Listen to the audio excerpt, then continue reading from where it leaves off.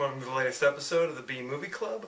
I'm your host Kevin, and this week we'll be discussing the 1990 horror classic, Tales from the Darkside, the movie, starring Christian Slater, Steve Buscemi, Debbie Harry, James Remar, Ray Don Chong. The list goes on and on. For those of you joining us for the first time, the B Movie Club. Each week we talk about a forgotten classic or guilty pleasure.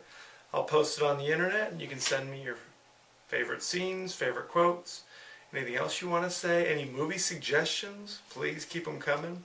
You can reach me through our Facebook page, Original B Movie Club. Don't forget to like it, and then press the like button.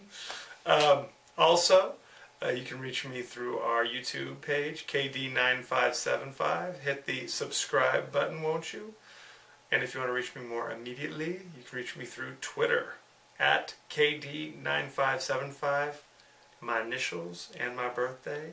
So add that to your calendar as well. Don't forget to spread the word and tell your homies, the more the merrier. Tales from the Darkside, the movie.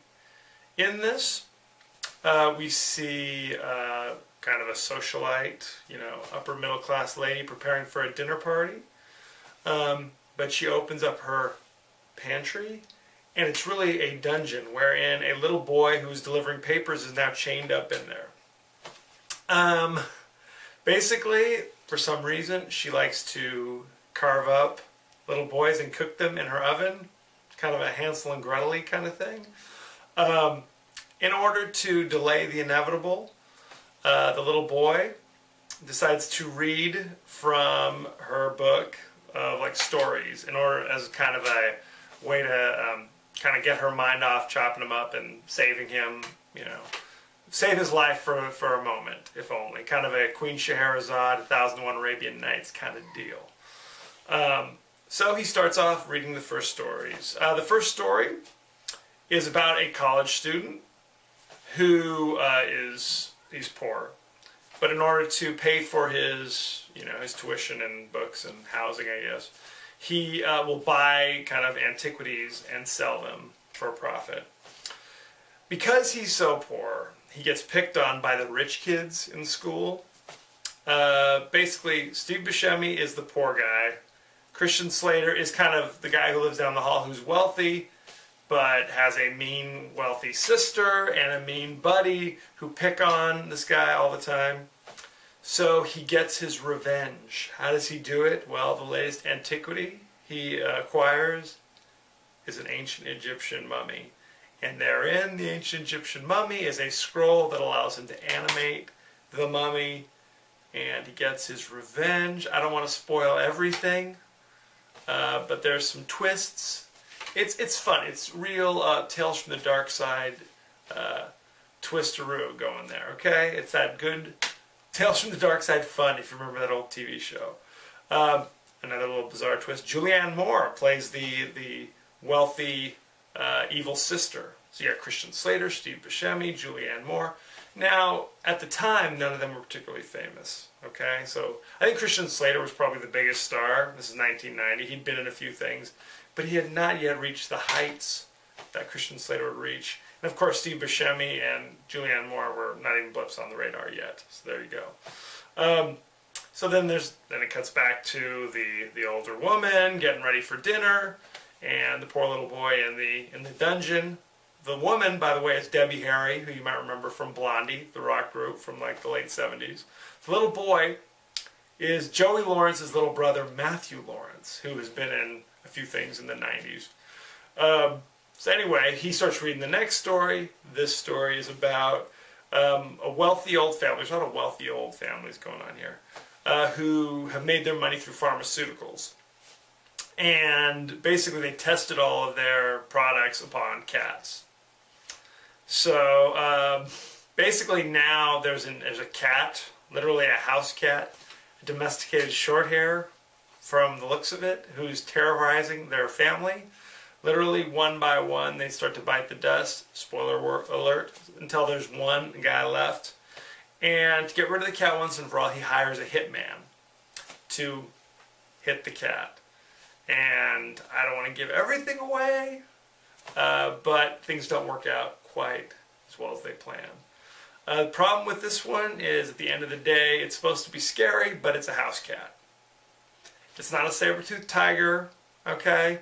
It's not a rabid lion or any kind of leopard or a panther or cheetah. It's a house cat. So how scary can it really be, okay? Anyway, moving on. The third and final story is called The Lover's Vow.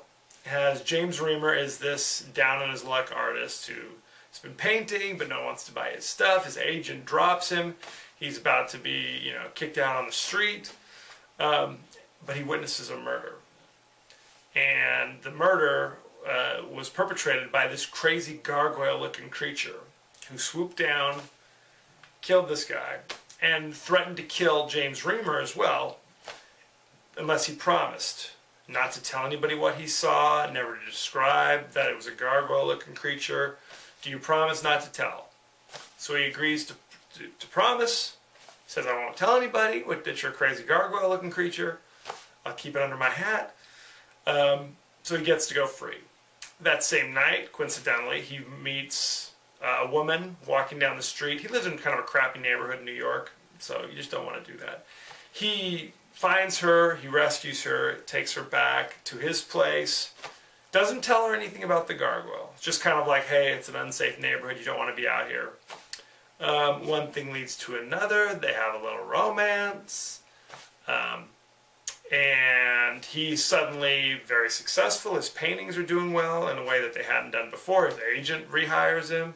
10 years pass, he's married with this woman, they have 2 beautiful children, and something happens. This one's really the big twisteroo. I don't want to give it all away, but it's a twist, okay? Now, you may see it coming a mile away, or you may be shocked and surprised, but nonetheless, I don't want to spoil it. So, that one ends in kind of an interesting way. Cut back to the final story. So now it's time for her to prepare the poor little boy. She's got, her knives ready and spices and things like that, cumin. But he escapes. Spoiler alert. There you go. It's a happy ending after all. Good times, had by all. This movie came out in 1990, and it is unofficially called the actual third Creepshow movie. Because if you remember, Creepshow came out in the early 80s. If you haven't seen my B-Movie Club episode, go on YouTube, check it out. Came out in the 80s, and it was a big hit, written mainly by Stephen King, directed by George Romero, who did all like the zombie movies, Dawn of the Dead, Night of the Living Dead. It was a huge hit. So, they wanted to turn into a TV show, okay? Kind of a Twilight Zone, Night Gallery, Outer Limits kind of deal. They did. They called it Tales from the Darkside, okay? And that lasted for several years. In the late 80s, they came out with Creepshow 2.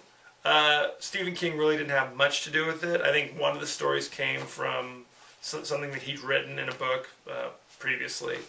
George Romero was still heavily involved with Creepshow 2. Then, you got Creepshow 2, you got Tales from the Darkside, a TV series. At the dawn of the 90s, then they created Tales from the Darkside, the movie, which again, George Romero was still involved with it.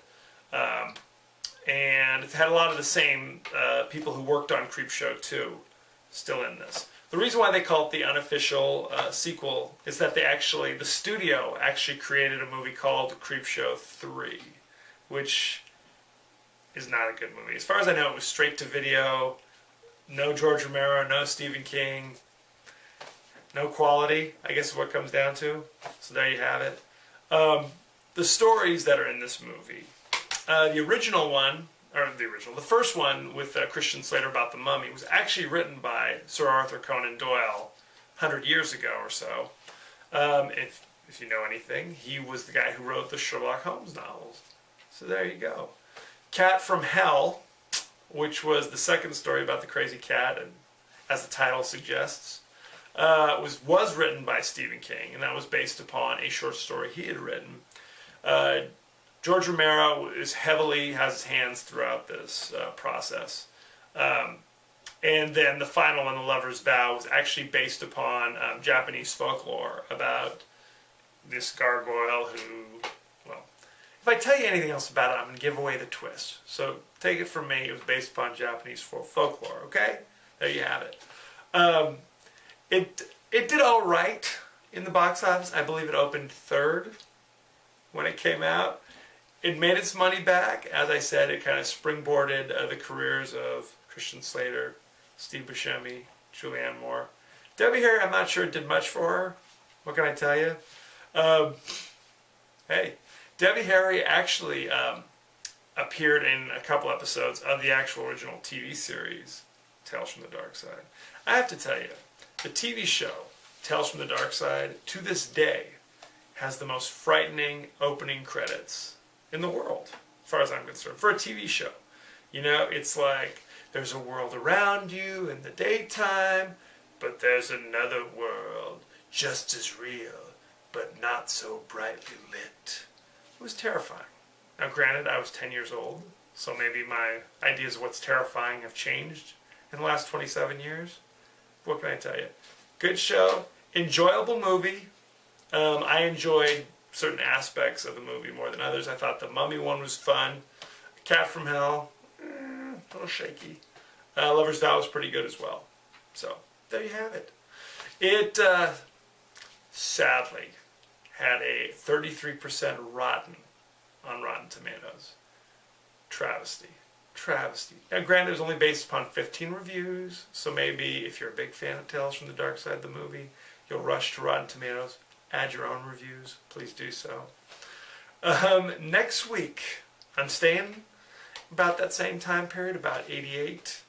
I'm going to the comedy genre, Planes, Trains, and Automobiles, starring the late, great John Candy, and the still around Steve Martin.